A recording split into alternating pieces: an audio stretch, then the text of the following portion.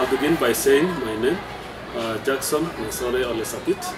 I was born and bred in Narok, born in 1964, to a polygamous family. Actually, my father had 11 wives, considered one of the richest men in that region with many cows.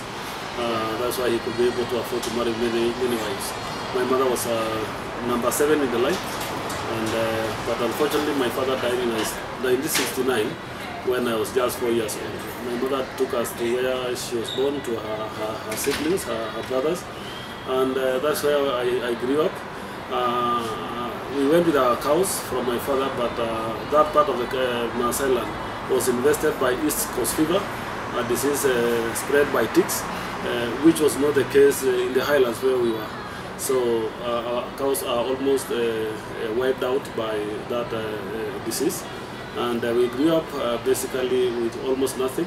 But again, from my uncle's side, we did not have they did not have enough land, so I did not have land to inherit.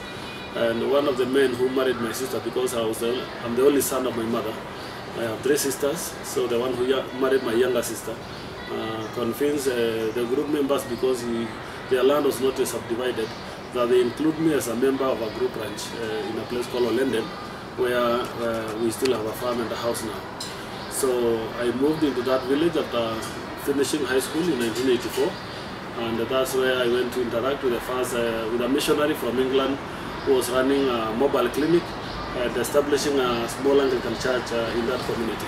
And slowly by slowly, she introduced me to Christianity.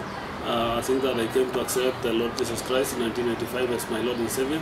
And besides that, I also was doing some work like cattle trading, buying cows in Narok and driving them all the way on foot to Nairobi, about to 150 kilometers. I think my inspiration is probably looking at that background, losing a father, and when I came to Christianity and I found that God is our Father, but I found that He's also a caring God at the same time.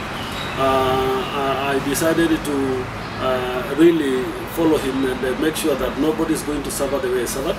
And right now, even in the diocese, we are sponsoring about 1,950 children putting through school with the help of partnerships.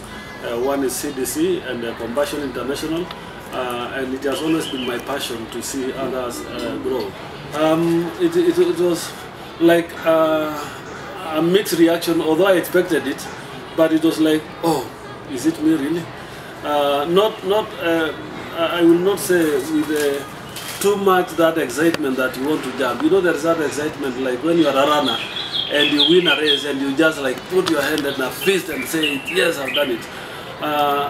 To me, it wasn't something of that nature. To me, it was like, that is when it dawned on me that I'm now the person expected to lead this great church and be one of the leaders in this country and the world at large.